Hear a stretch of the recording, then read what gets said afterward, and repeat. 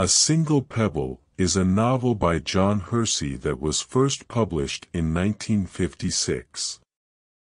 The novel tells the story of a young American engineer named John LaFarge, who is sent to China in the 1920s to survey a possible route for a hydroelectric dam. As LaFarge travels through China, he encounters a variety of people and experiences that challenge his assumptions and change his perspective on the world. One of the unique aspects of the novel is its setting.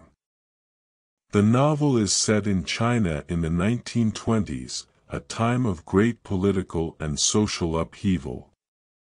Hersey uses this setting to explore the complexities of Chinese culture and society, as well as the impact of Western influence on the country.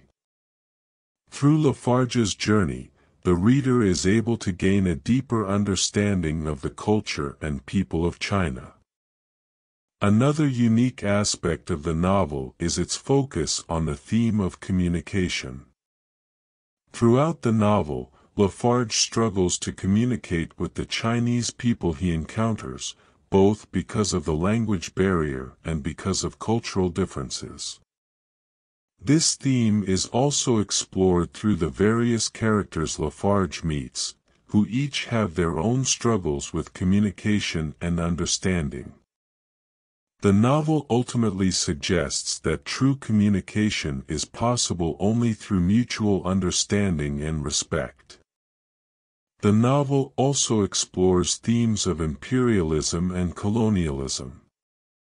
LaFarge's role as an engineer working for a Western company in China highlights the power dynamics of the relationship between the West and China, and the ways in which Western influence can be both beneficial and harmful.